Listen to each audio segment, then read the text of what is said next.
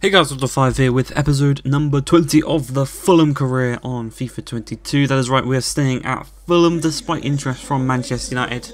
In the previous episode, we will be staying here. Some comments on screen. Kind of staying, going. Some people wanted us to stay, some people wanted us to go. And I think there was a good comment as well. Maybe checking back at the end of this season, because we're having a pretty successful season so far with Fulham. So yeah, maybe looking at the end of the season, what jobs are available, and maybe moving on then. But for right now, we're sticking with Fulham till at least the end of this season. So I do apologise if you wanted us to join Manchester United. Maybe the job will still be available at the end of the year. We'll just have to wait and see what happens here with Fulham. We're actually 1-0 down in this game against Bournemouth, obviously a team that came up with us last season. And a team, if you remember correctly, I believe it was last January, it might have been, just before, maybe just December. It was Roberts made his debut against Bournemouth and scored 4 goals against them. Absolutely smashed them. Really, really impressive debut. But it's not going quite that way in this game here because, as you can see, Roberts is playing in this one.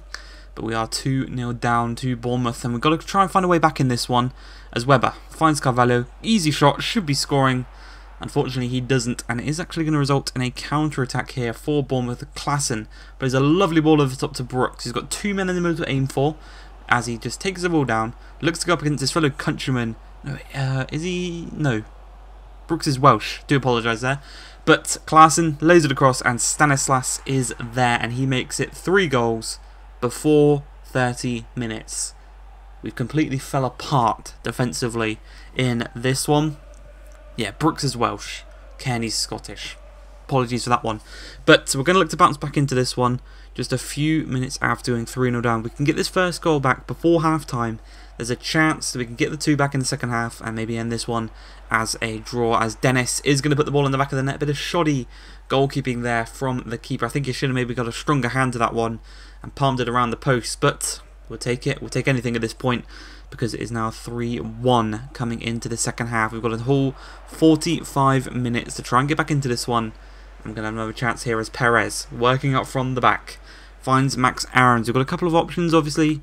We have Weber, Dennis and Sarr, all of which goal-scoring options off the bench. Obviously, Roberts is in the pitch right now, but Dennis does make it 2 goals back. He's got 2 goals in this game, so we just need that one last goal, and we've got all the time in the world to try and get that one back. But just 3 minutes after making it 3-2, we're going to look to come down this end again as Kearney into Weber. Weber sees the run being made by Carvalho, but he's going to just stick it alone down this left hand side as he just tries to bide his time. He plays it into Dennis, looking for the hat-trick, and he secures the hat-trick before the hour mark. So they went up within half an hour. We've got back within half an hour, and now there's 30 minutes left in this game for us to try and win it and to try and get the 3 points in this one. As Robinson down this left hand side, Weber's been a menace all game in this side, and he's looking to do it again as he cuts inside, lays it across, strikes, and unfortunately is denied by the goalkeeper. But yeah, since that half an hour mark, we have woke up. We've made a couple of changes. We've brought on Delap, we've brought on Ismaili Sarr, and a nice little run here from Weber. Just trying to find a bit of space. Eventually he's going to look to try and pull the trigger, but instead he's going to go back outside to the left-hand side. Carvalho finds Robinson. There's 2 men in the middle to aim for. He finds Ismaili Sarr, and our Senegalese winger goes and makes it 4-3. So for the first time in this game, we are in front. We are in control. And it is an almighty comeback from ourselves and an almighty bottle from Bournemouth. They were 3-0 up, they were cruising, and in the space of half an hour we got it back, and now we're just adding to that tally. They give away the ball, Delap finds the ball, he's one-on-one, he strikes it. Unfortunately he can't get the goal, but Carvalho is there to tuck it in to the open net, and our young English attacking midfielder does make it 5-3. And that is going to be the final score of the game. A very, very impressive game. Very impressive game for Emmanuel Dennis, getting the hat-trick and the match ball.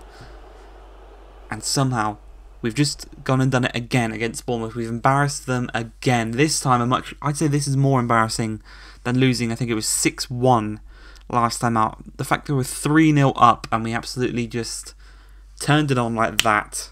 Flick of a switch, and we win the game quite convincingly in the end.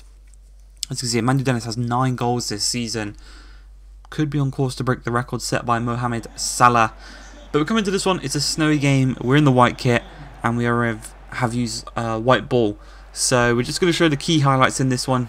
It's a bit of an eyesore, a bit annoying, bit of a nuisance to try and actually see what is going on. But 26 minutes into this one, Webber is going to float the ball across into the middle. Wilson goes for the scorpion kick. Unfortunately, it's saved, and it goes off Chambers into the back of his own net. Wilson's going to celebrate, because why would you not celebrate after scoring a goal? But unfortunately, it goes down as a Chambers' own goal.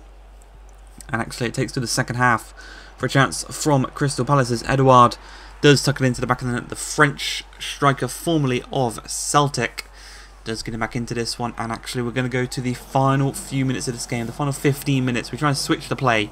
Doesn't quite work out, and Yusuf Atal intercepts. Edouard finds his fellow teammate, I don't know what I'm thinking there, in Wilf Zaha, his captain, in Wilf Zaha, who finds Atal. We're going to try and play the offside trap, because I thought he was going to cross it, and he took just that little second extra to where I thought he was going to cross it, and we could have caught him all offside, and we could have maybe had a free kick and got it away. He took that extra touch, he saw us move away, he moved forward, they had that obviously then. Everyone was onside unmarked, and it did make it 2-1 unfortunately for ourselves, so we do pick up a loss in our first game of December.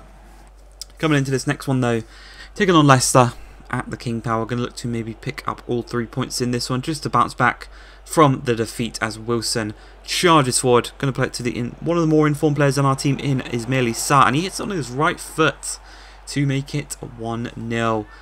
He's been really good this game, this episode, along with Dennis, who's been brilliant this episode. Webber, assists-wise, has been brilliant. He's kind of started slowing down in terms of his goal scoring again. He's got, I think, 8 goals, 7 assists in this season, so very close to going for the double-double. But 20 minutes into the game, James Maddison locks the ball through to Dominic Calvert-Lewin, a really good signing for Leicester. They picked up from Everton, but just 20 minutes into the game, we've already had 2 goals. And unfortunately, our poor defensive efforts have continued. 2 goals in the last game, 3 goals in the game before that. We've already conceded once in this one. And then just before half-time, we're going to look to go down the other end, try and get back in front of the clean run here from Webber. No one's really picking him up. Nice pass actually from Wilson. Well weighted. He's got a couple of men in the middle to aim for. He's going to look to go it alone, trying to sneak it in at the near post. But Kasper Schmeichel not so easily beaten in those kind of areas, and a lovely turn there from James Maddison. Oh, sorry, Luke Thomas into Weghorst. Weghorst through to James Maddison. He then strikes it pure, strikes it clean, beats the keeper in Rodak, and we conceded twice again. 2-1 down again. Thankfully, we've got a bit more time in this one though to come back in this one, with Wilson just past the hour mark. Playing it wide to Webber. Cuts inside back to Wilson. Looking to strike this one maybe on his weaker right foot, but instead cuts back inside to Webber. Webber trying to find a bit of space again. Just really struggling to find a space against this compact Leicester defence. Eventually we're going to knock the ball inside to Dennis on the volley. He tucks it home and he gets another goal in today's episode. And that's actually how this game's going to end. A 2-2 draw. Really struggled against Leicester. They played a 5 at the back and it was a really difficult one to break down. But we're going to get a point from this one where it seemed like we weren't going to get anything. So I hope you guys have enjoyed this one. If you are, please like, subscribe, and peace.